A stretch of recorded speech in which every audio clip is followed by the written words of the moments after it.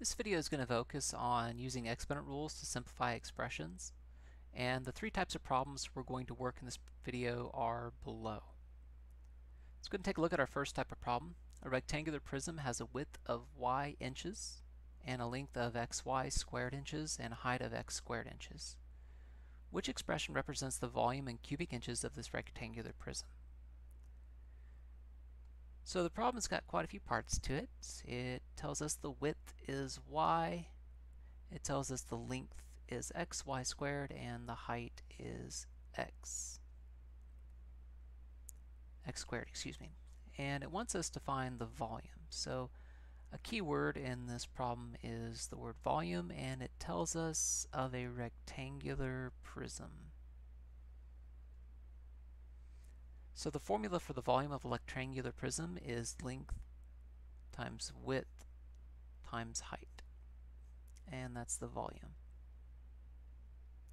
So if we knew the length, the width, and the height, we could find the volume of our prism, and luckily we do. So we know the length is x squared y, xy squared, so we're going to write xy squared times, I'll use a little dot for the times, the width is y, times the height, let's see, the height is x squared, so we're going to write height x squared. Now we can use our exponent rules that says if we multiply two of the same bases, we add the exponents. There's also another part of your rules about multiplication that says we can change the order of the multiplication. So we can actually multiply the x times the x squared first. So x times x squared is x to the first times x squared, or x to the 1 plus 2, which is x to the third. So we're going to add the 1 and the 2 together. We have y squared and y to the first. That's going to give us y to the 2 plus 1, since it's y to the first, or y to the third. So looking through our answer choices, we're looking for x to the third, y to the third, and we see that answer choice J fits. Our second question is going to tell us that we have a circle that has a radius of 5x to the 7th, y to the 4th dm, or decimeters. And we know that the area of a circle can be found using this formula right here. It wants us to find the area of our circle in square centimeters. That is definitely a typo. We're not going to make it that hard. Square decimeters.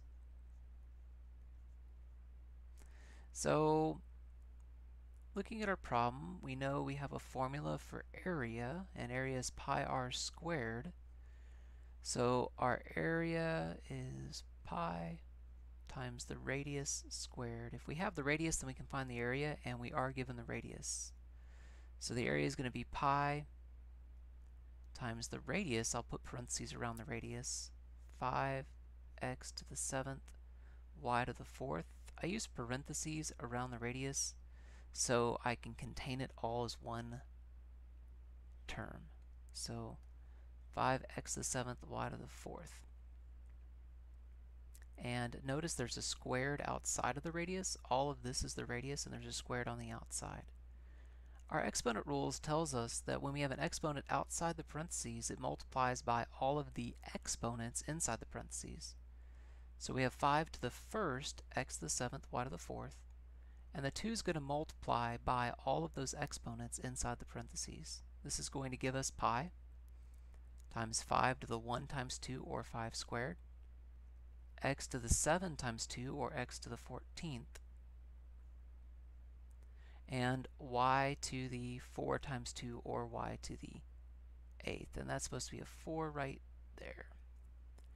So we're going to look at an answer choice and see if we can find an answer choice that has pi times 5 squared, x to the 14th, y to the 8th. Well, x to the 9th, y to the 6th isn't going to match. 9, 6 isn't going to match. This one has x to the 14th, y to the 8th, x to the 14th, y to the 8th. So we just have to figure out whether it's 25 pi or 10 pi. Since it's 5 squared, we know it's going to be 25.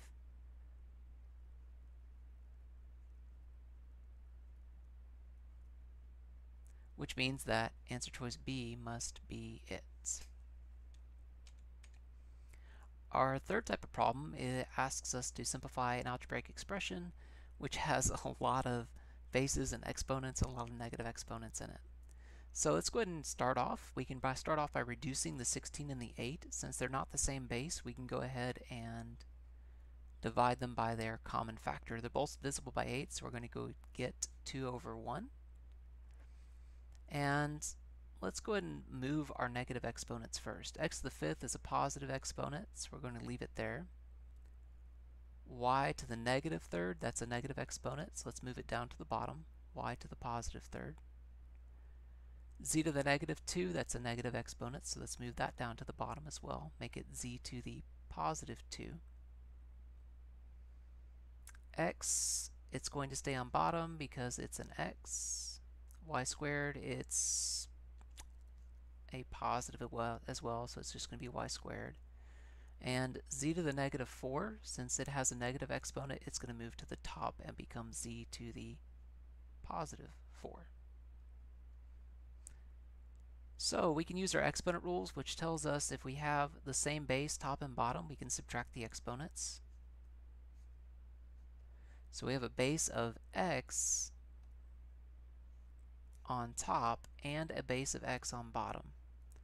So we can subtract 5 minus 1, giving us x to the 4th. We have z to the 4th on top and z squared on bottom. So we can do z to the 4 minus 2 or z to the 2. And on the bottom we have two y's. So we have y to the 3rd and y squared. We can go ahead and add those exponents, giving us y to the 3 plus 2 or y to the 5th.